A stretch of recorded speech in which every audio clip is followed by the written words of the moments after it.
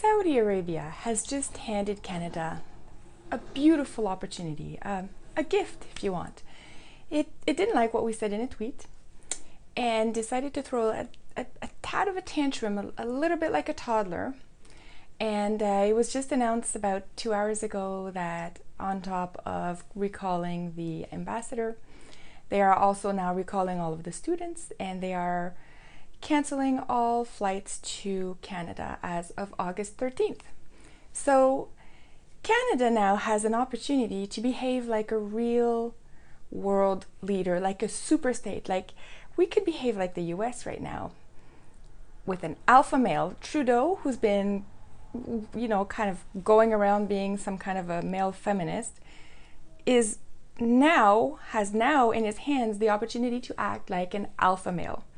Canada has the opportunity to act like a world superpower. We're told we have to wait and see. Terrible policy. But it seems to me Justin Trudeau is a little confused on his job description. He's been going around giving more importance to things like Pride Parade and talking about LGBT problems than actual world problems, Canadian problems that really matter.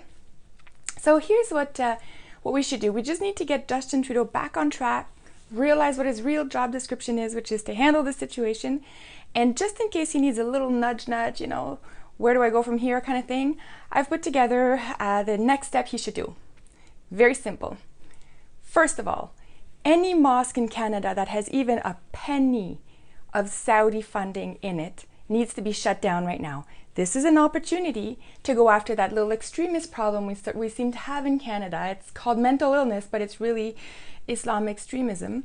And the Saudis are known to fund mosques in foreign countries, specifically for the radicalization of Muslim youth. So there we go, shut down all the mosques. If there is a penny of Saudi money that has touched the mosque at any point in history, at any time, shut it down. That's the first step. The next step, also pretty simple, expel the Saudis that are here, or at least give them the chance. Say, you know what, we're going to pay for you to return home. If, however, you stay in Canada, we're going to request that your allegiance is to Canada. If you, at any point, show allegiance to Saudi Arabia, you're on the next flight out of here, back to Saudi Arabia. Pretty simple still. The next thing that we should do is shut down all the Muslim student associations in Canada. Now, in the universities are the Muslim student associations, and those guys are on campus in Canadian colleges and universities, and they are proselytizing, which means trying to convert people to Islam, trying to make Islam appear peaceful, kind of pulling the wool over our eyes to try to at least lull us into some kind of a slumber so that we sleep through it, while other, parts of the Muslim Brotherhood are imposing more and more Sharia in Canada. So Saudi Arabia has just given us the opportunity to retaliate severely by removing all MSA, Muslim student associations in Canadian university. So that should be the step they should do. Now, we seem to have a bit of an illegal problem in Canada with the illegal migrants coming, and we don't know where to put them. So I had an idea, and I think this would work. Kick out everybody from the Saudi embassy in Canada and put all the illegal migrants there. There you go, problem solved. No need for hotels, no need for anything. Kick the Saudis out, put the immigrants there, and there you have it.